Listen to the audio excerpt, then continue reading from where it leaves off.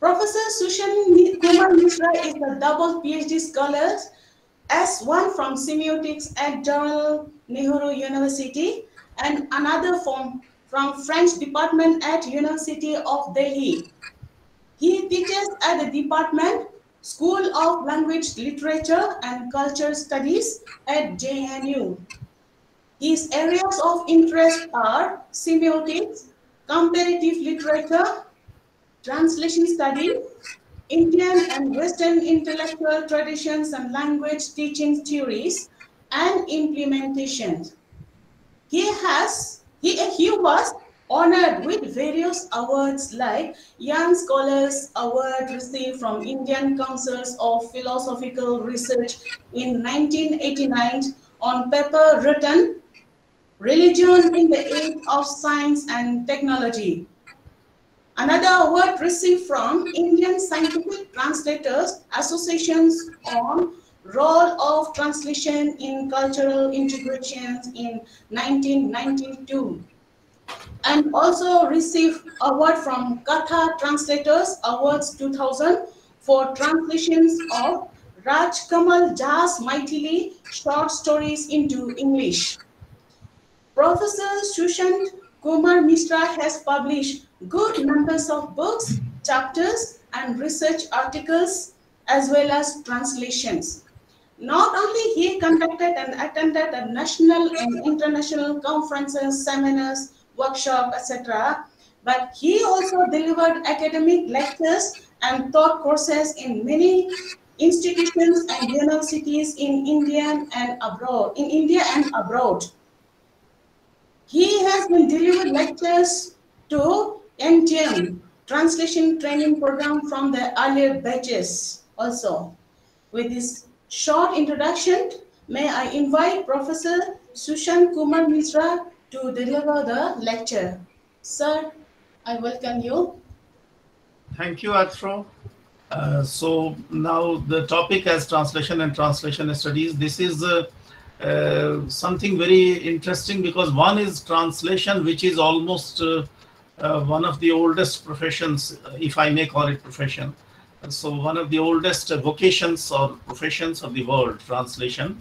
And the other is translation studies, which is one of the most recent disciplines in humanities, or one may take it in other fields also, but at least in the field of humanities, definitely.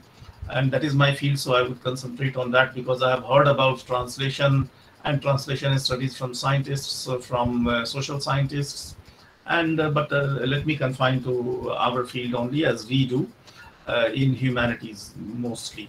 So this is translation from the oldest, and translation studies is one of the most recent disciplines. In fact, till 1980s, there was hardly any talk of any buzzword on translation studies in the academia. Of course, it was coming, but as a discipline for studies, it was hardly there. And even now, so far as I know, there may be 2 or 3 departments in universities across India or even abroad. There are very few places where translation studies per se is done, apart from the vocational aspects of translation, though of course both of them are very closely interrelated. And so far as I know, there are 2 departments in central universities, and there may be some other departments in India on translation studies. They take up translation studies and various aspects of it. In this lecture, I have not touched upon the interpretation aspect. Of course, interpretation we understand as explaining the text, but here in the context of translation, I understand by interpretation putting the text subjecting the text or putting the text into translation in oral format. So when it is a spoken, consecutive and simultaneous interpretations are there, these 2 are very important aspects of translation, and of course on translation studies also. So that aspect I have not touched much with the paucity of time. I have concentrated on the larger aspects. However, most of whatever I will discuss will be applicable to those aspects also. So as we know, as we have seen in the previous lecture, and earlier also you have seen definitely, that translation has 2 aspects. One is lexis and the other is praxis. There is someone sitting and translating the text. That is a part of praxis, that you actually translate a text. And as in history, you may see us, because translation is one of the oldest professions. We have very long traditions on translation, whether we talk of Europe or whether we talk of India, along with various definitions that have come with translation studies. But one of the basic definitions is that you create an equivalent text. Now, whatever that equivalent text may mean, because that's itself a very problematic proposition, that the text Y is an equivalent text of X. And I give you an example for understanding this. When Bible, the Old Testament, I'm talking the Old Testament, it was translated from Hebrew to Greek. Uh, of course, it is not possible to say that the Greek translation is an equivalent text. And hence, some stories had to be coined, because the authority, and since it was a kind of a religious text, so when the Old Testament was translated, it is said that it was translated by 70 persons separately, and they all came exactly to the same translation. Now, how is it possible? Today, we can understand very well that it is not possible that all the 70 translators would come exactly to the same target text. That is not possible. However, this is how the story goes. And what is the purpose of the story? It might, to our contemporary mind, it will be simply an attempt to establish the authority of the text, that the text Y, the text target text Y, is actually an equivalent text of the original Hebrew Old Testament text. So we may debate it further, and there are certain issues. From Quran, some examples were given. Similarly, from the Bible also, some examples can be given, and many other texts, examples can be given. But the point is that there is a praxis where we sit down and we choose and we translate. And for that, the training helps, but it is not necessary. If you know the subject, many times, if you are a bilingual person, it is not sufficient. But if you know the subject and you are not trained in translators, as a translator, then also you may work on it. And I have seen such things happening. For example, there are translations of texts by those who are not trained, and they have undertaken, for example, the Second Sex by Simone de Beauvoir. It is translated. Now it has another translation also by those who know the subject, and by two Canadian women, but I'm not talking of that. The first translation, which is in English, and from where our Hindi translation or Indian texts also, any Indian translation you find that is mostly from that original English translation. Hindi is Prabha Khetan, and there you can find several changes, etc., happening, because the first translator towards English was not at all related to the discipline of whatever, whether feminist studies or literary studies or social sciences or humanities, not at all. He was a man related to some scientific disciplines. So these kind of things can happen. However, he is the one who translated with all the faults, etc., that we may discuss. And it's not about being critical, but it is about the evaluation which is done critically. That's all. So we have to understand that there is a lexis aspect, and this is the praxis, which is very important. But now, more and more, as the world has been coming together and the languages have been merging, and the boundaries between languages and cultures have been merging, we have to undertake translation as a very translation, both acts and theoretically, as a very serious discipline, because in our contemporary times, translation can create havocs, and translation can be problematic in context of cultural interaction, in context of textual interactions of various cultures, etc. So, as a discipline, it emerged along with almost when we started talking of global village, etc. All these ideas, they all came in 70s. By 80s, within almost a decade, or maximum you can say 15 years, we started talking of translation studies. Along with that, comparative disciplines also emerged. So I'm talking mostly of that, and I will keep moving the slides. I will be talking about the slides. You follow whatever is written on the slides, and I will be explaining them in a simpler vocabulary, in my own words, as I understand these topics. So I have talked about equivalence, etc. Now you can see textual interpretations. This is where a translator is at the crossroad. This is where the translator faces the problem. And for this, the translator has to undertake certain kinds of researches. And here there are two types. One is research for translation, and the other is research in translation studies. For example, research for translation, from Quran, one example was given that we have one word which has several equivalents originally in Arabic. And similarly, if you take the word camel, for example, you have it is said that we have approximately 10,000 words for camel in Arabic in various shades and across the entire Arabic speaking land. Similarly, if you take the translation of Ramcharitmanas towards English, which is a text by Tulsidas in Indian, in Awadhi, and you find at least 30 words for lotus in original, at least 30, if not more, at least 30 words for original, and in various contexts. And how do you translate them? It has several metaphorical issues also, where the eyes can be compared to lotus, where hands can be compared to lotus, where feet can be compared to lotus. So how to take care of that? And for that, a translator has to do research. So this is one aspect of research. And the other aspect is related to translation studies, and that is translation and translation studies. At one point, they start merging. Suppose I gave you example of 30 words to be replaced by one word only, because lotus doesn't have many synonyms in English. It is not a civilizational or cultural experience for them. Hence, we have issues related to translation studies, the loss of meaning, the skewing of meaning, the objectivity being lost, the metaphors being lost. So what is actually being lost, and what are the strategies by which the translators have tried to translate, etc., etc. All these form a part of translation studies, as we see that there has been a historical attempt. And recent times, by recent times I mean at least 2 to 3 centuries, William Jones' Abhigyan Shakuntalam was given. You see, in the translated text, the word ring appears as a very prominent aspect. Now, Abhigyan Shakuntalam, but the title itself, you see, the word Gyan and Abhigyan is very important and related to knowledge, but the ring is not related to that. So when two cultures meet, then at one point we have a very technical word, Abhigyan, Gyan, and it is simply being translated by rings and such common words. So you see, the cultural aspects are reflected in the title given itself. So this will be a part of translation studies. The translator had done his research. The translator, whether William Jones or later translations, whatever we may, whoever is the translator, because there are many versions. The translation, all the translators have done their research, definitely. So, and they have come up with their choices. Now, what are the choices? If we start discussing that and various choices made, that become different domain areas of research.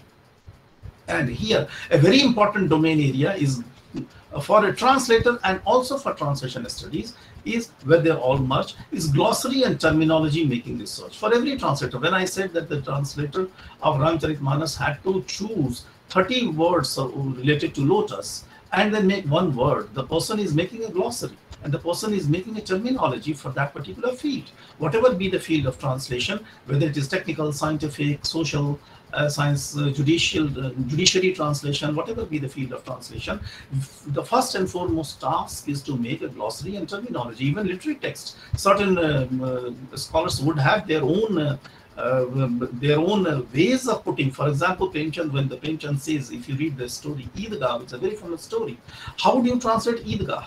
Now, there can be various strategies, but the first and foremost, you identify Eidgah glossary in your glossary in a terminology. So Eidgah will be there. Chimta, the word, where all such words in the writings of Premchand will be there. And so there are, whoever writes, there are in literary texts also, there is specific terminology related to each and every author. The other aspect of this is their style.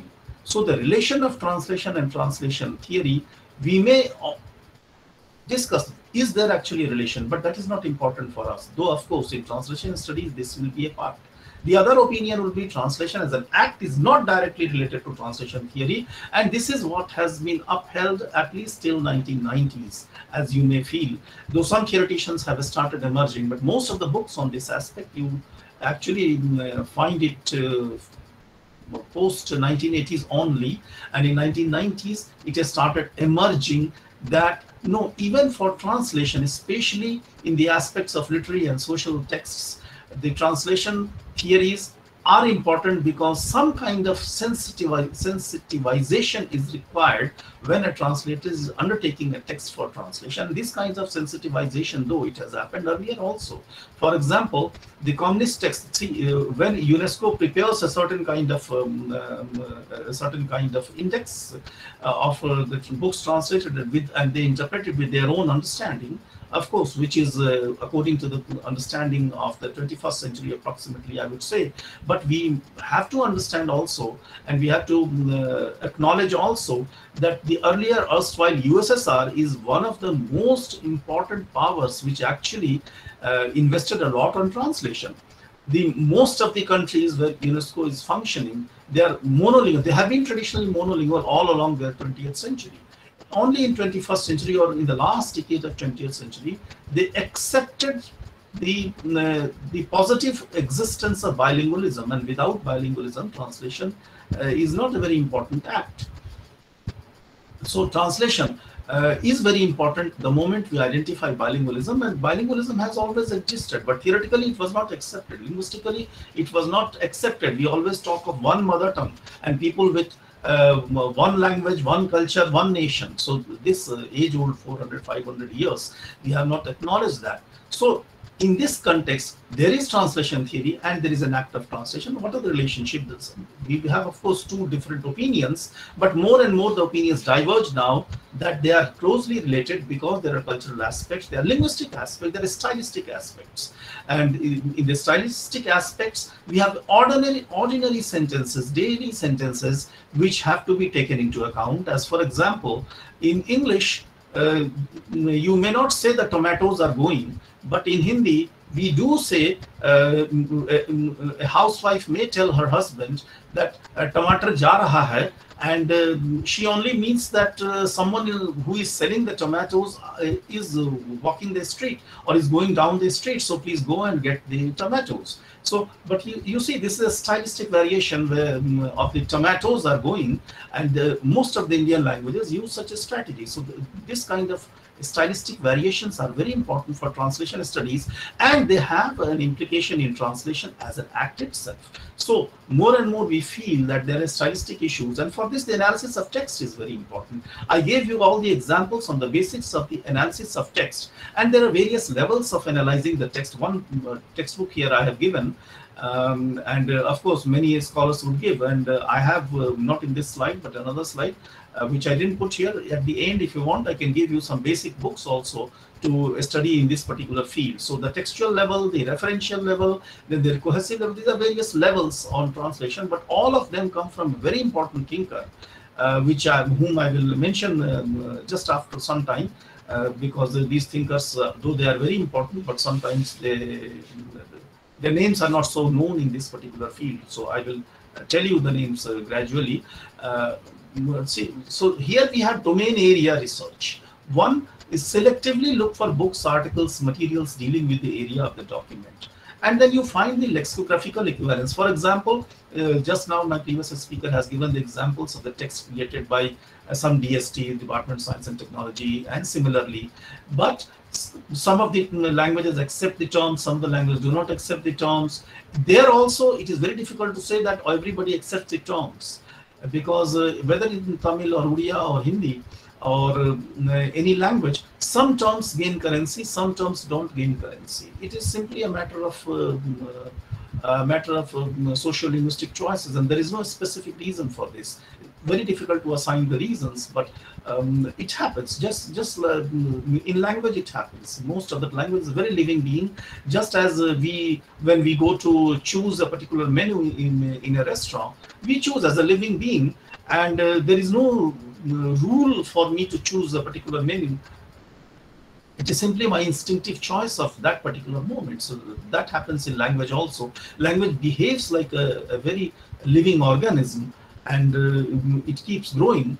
And there we have lexical equivalences, terminology identification, and preparing list of equivalent terms. For this, the translator has to do a lot of research, and lexicography in this context is a very important aspect of translation studies. Because see, as an individual, I'm making lexicological choices. Definitely, there is a lexical choice that I have to exercise as a translator.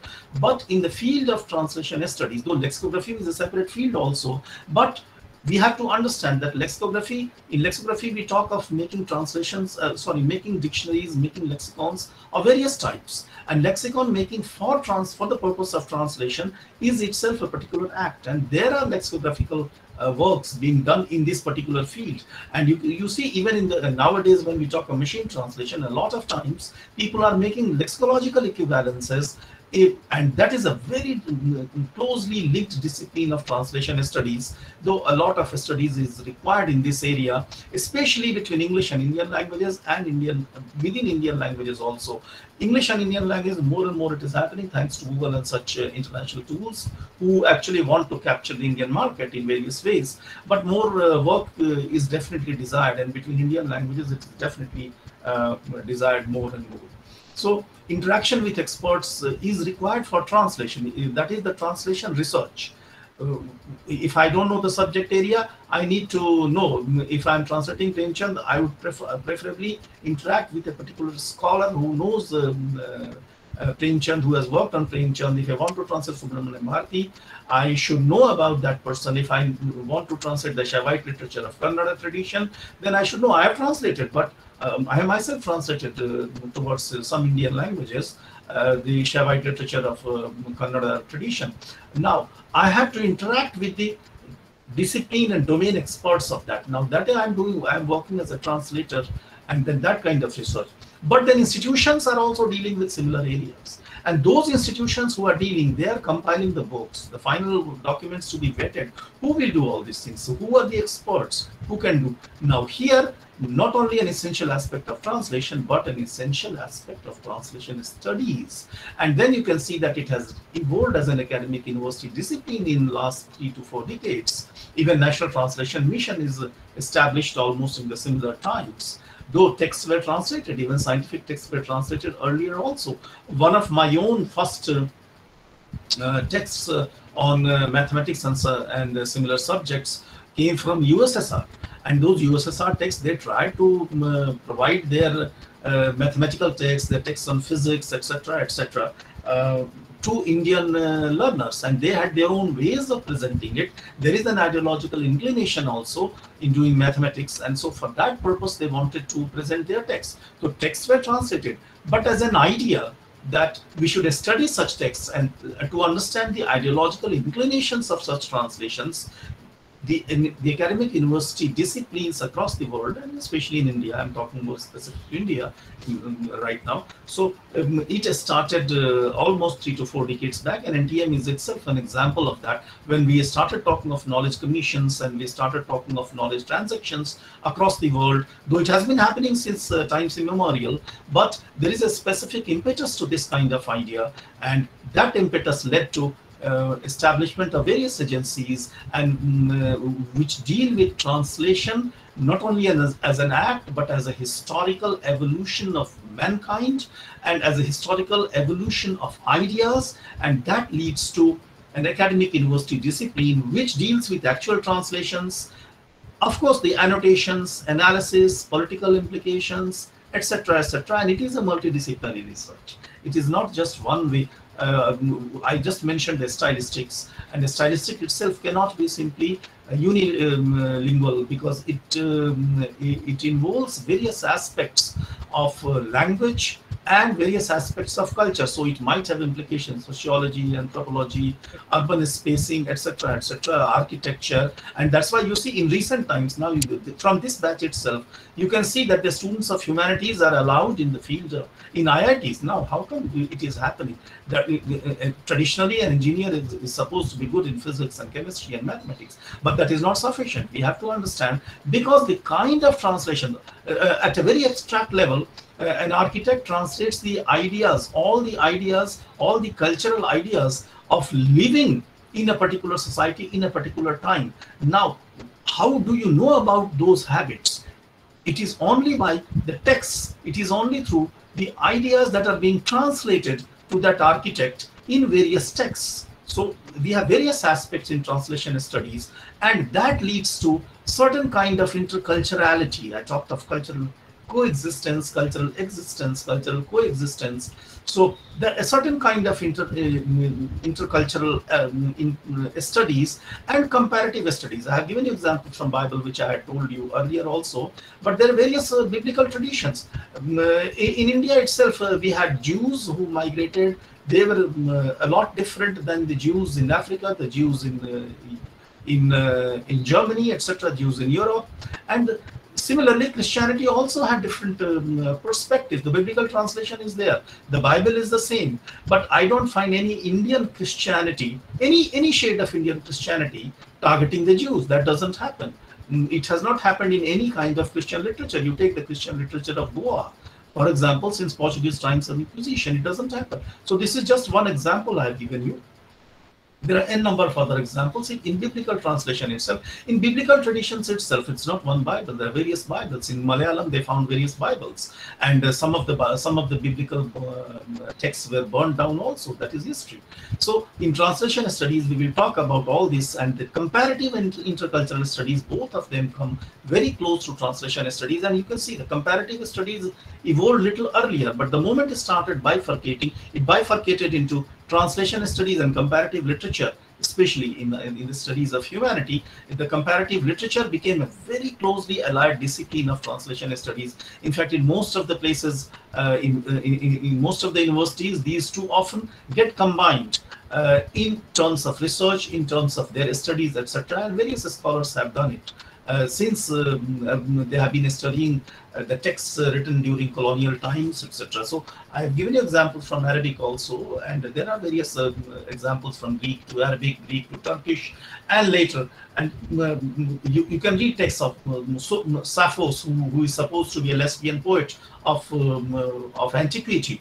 And now look at this, Sappho's, who is a lady who is supposed to be a lesbian, and from the aristocratic class. Her text was written in Ionian Greek, and the text is preserved later by very conservative Turkish-speaking scholars.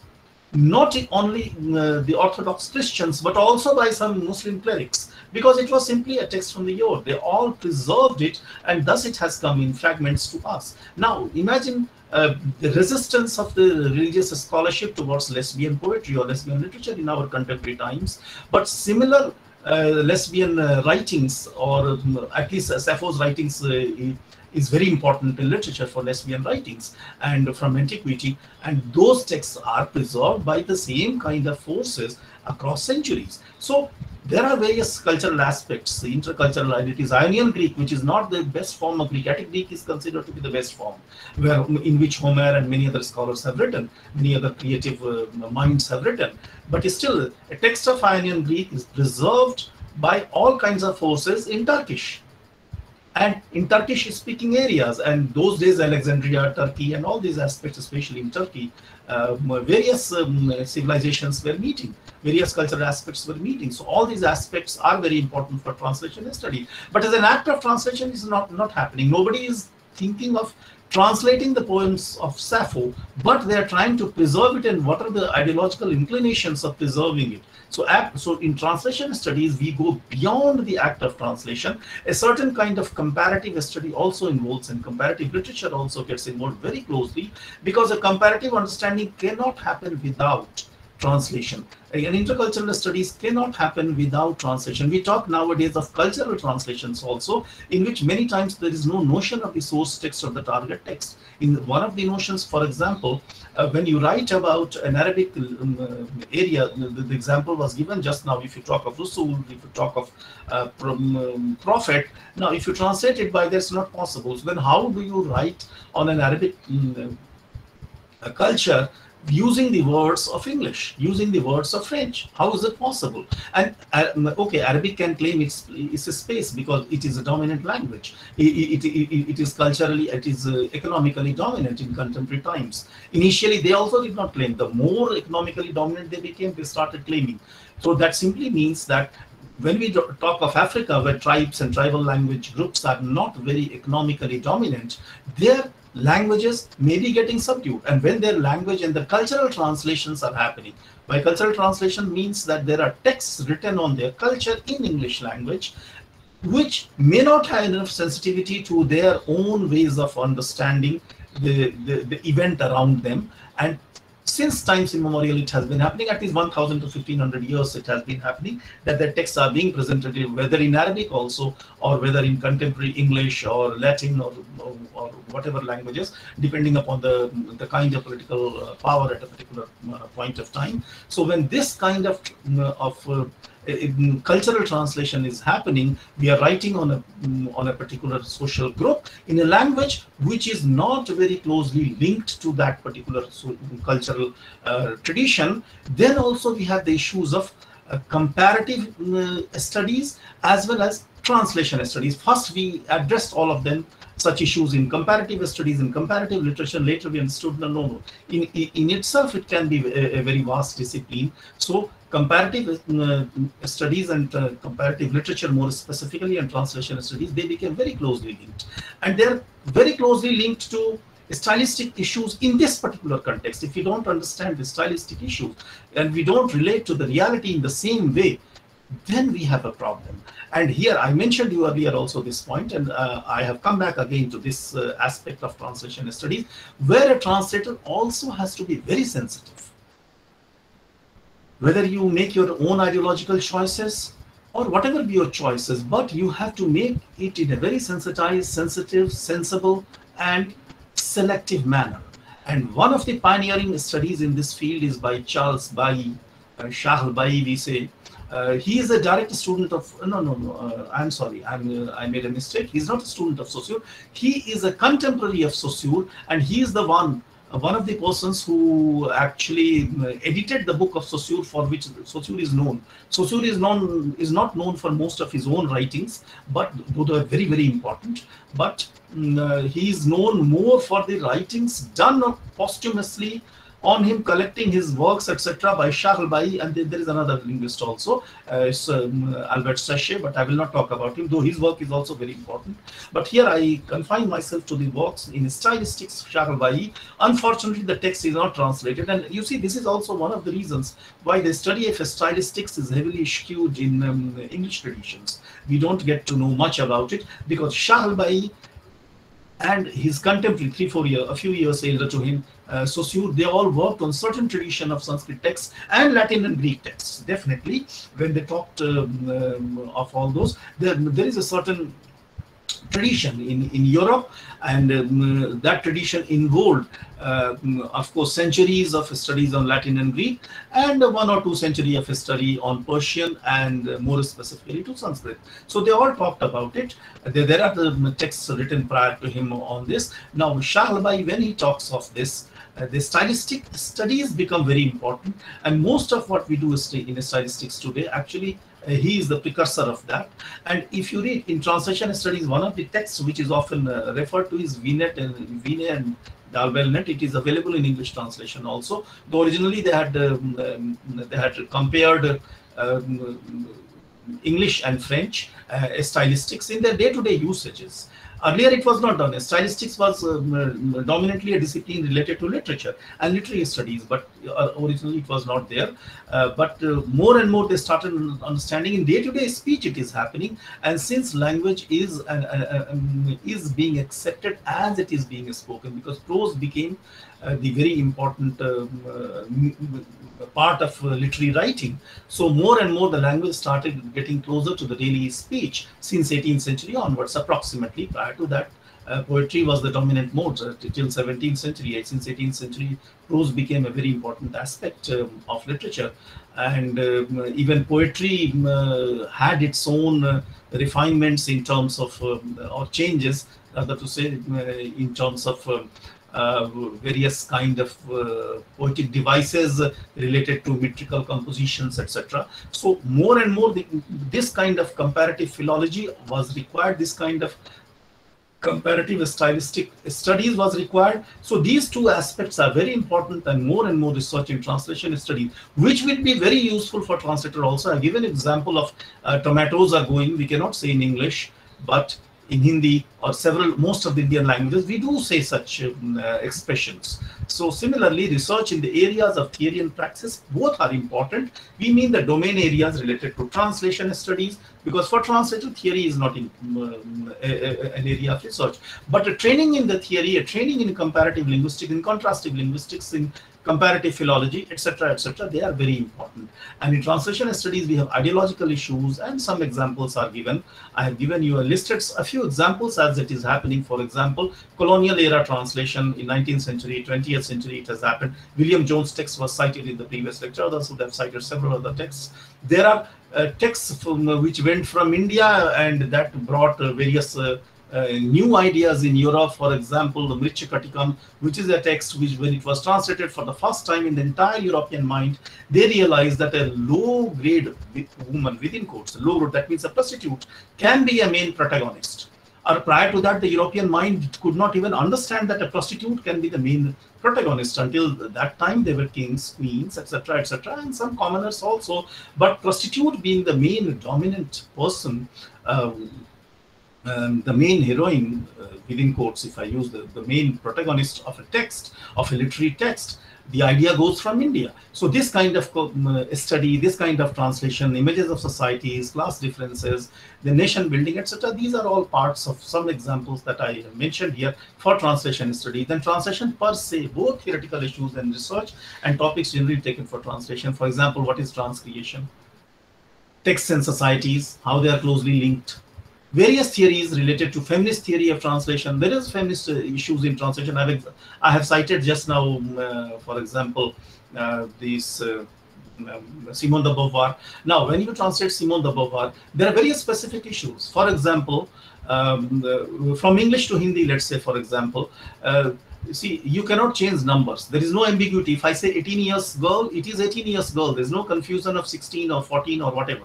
So, in the original, Simone de Beauvoir had written 14 because that was the age of majority, or generally, and she didn't mean actually sexually explicit behavior. But when it was translated towards an American text, they made it 18. And when it was translated into Hindi by Prabha Khetan, she mentions the word "sola sala ladki" because the Shodashi or "sola sala ladki" is a concept. And that's all. And whatever be the constitutional age, at that point of time, the issue was not there. So it is sola sala ladki. So, and that simply means certain kind of physical, hormonal, etc. changes. So the notion itself is very different. And you are representing it by a specific number. And you see how numbers are related to the cultural traditions. Number, there is no ambiguity about it. In certain other referent words, there can be an ambiguity. But when I say 14, when I say 16, when I say 18, there is no ambiguity about it. These are very mathematically defined rational terms. There cannot be any ambiguity. 14 is 14. If I ask somebody to give me 14 apples, there is no ambiguity in it. There is no possibility of any ambiguity. But at a 14 years girl and 16 years girl, 18 years girl, can be ambiguous in cultural contexts. So we have to understand, and this kind of translations are there. Then anthologies are made, and such aspects are studied, commentaries are made, translation and transaction of knowledge, how they are happening through the texts and commentaries related to that. All these become part of the translation study. So some examples I have cited, some more examples: literary reception, how texts are received. For example, I saw in one of the comments during the earlier lecture that by getting the translation of William Jones, Gate started dancing. Now it is a kind of reception. So what kind of reception did it get? In some areas, maybe it was banned, and some parts of the original Abhigyana Shakuntalam was not even considered worthy of translation. So what kind of reception do you get? And it has happened. For example, when Mughals started writing on Northeast India, one of the professors of Persian, Professor Mazhar Asif, he has translated certain texts. From Assamese to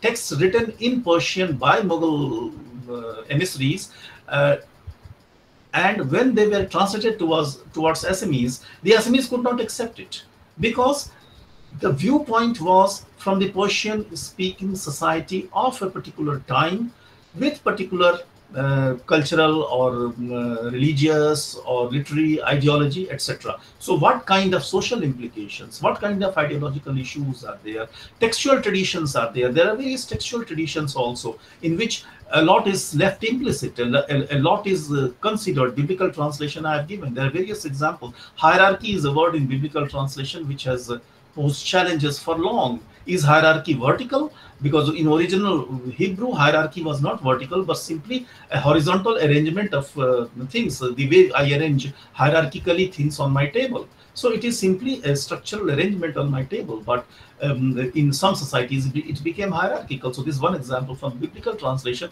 Other examples, textual traditions. We do have textual traditions when we compare, let's say, for example, eyes, ear, hand and feet, all of them with lotus. So there is a certain textual tradition.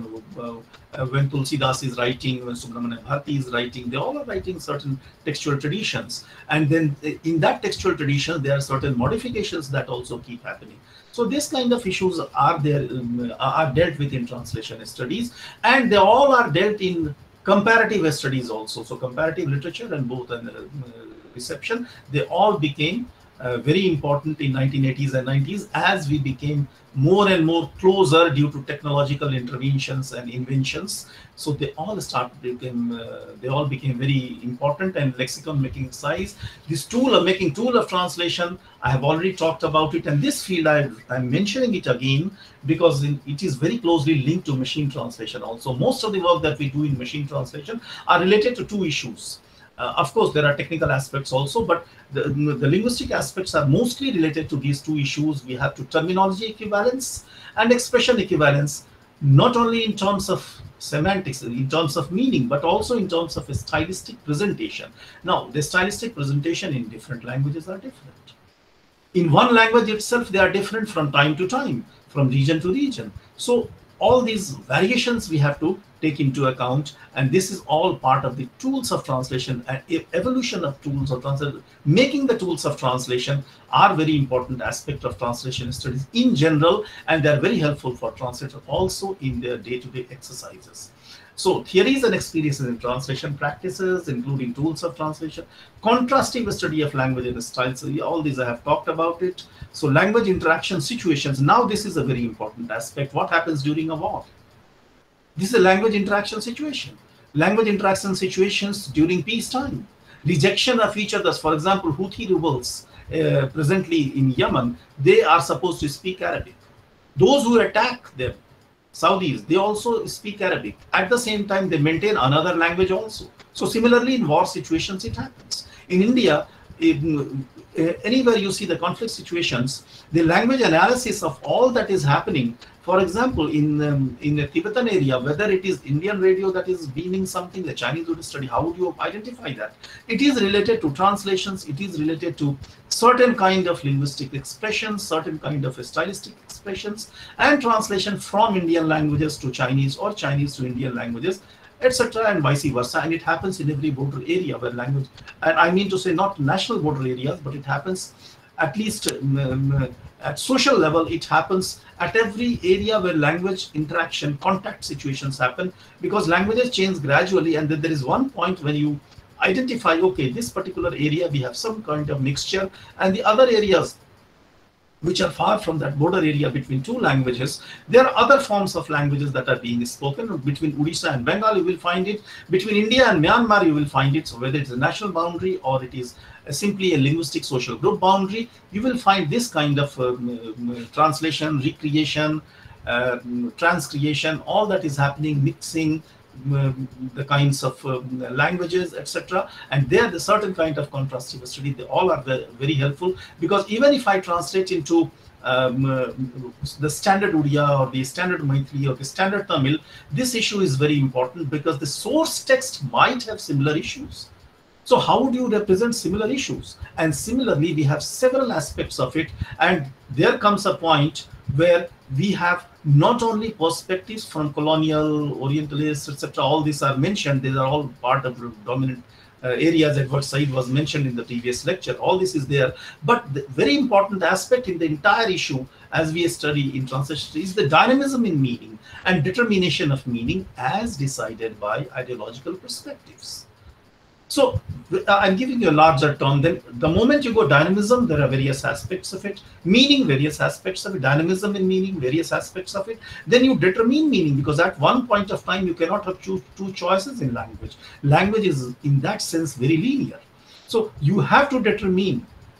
When I speak, it is very linear. When you understand, it is not linear. And that is a challenge in the language, in translation studies, because my spoken word will be one only, but your understanding cannot be one. It will be it will have its own multiplicity, and this is a very ideologically driven, individually driven, etc. exercise. So this aspect is very important in translation and translation studies. These are the larger gamuts in which we function. And now I think I should stop. If you all require, I can provide another slide on the texts, but that I think most of you can search yourself, and the others would have given. That's why I have not put it here. So I think I would welcome some questions. 10 extra minutes were given. So if there are questions which if I'm capable of answer, I will be very happy. If not, I will take my learning and I will learn for future. So by and large, this is what I have to say, that areas in translation, some more examples, multiple ideological perspectives, all these issues are always there, and source and target text, ideological perspective, these issues will be there. And very important, I will end before I welcome the questions, that by a citation from Vakyapadi of Bhartrihari, that the intellect acquires critical acumen by familiarity with different traditions. And their translation is very important. How much does one really understand by merely following one's own reasoning only? By one's own reasoning, here it is meant by one's own by understanding the textual tradition of one's own discipline of knowledge. So more and more we all need to learn, and translation studies, comparative studies, they're all closely linked, and they all are part of that globalization phenomenon, and the kind of world in which we are living, where we have to come close to each other in various social interaction situations. Thank you.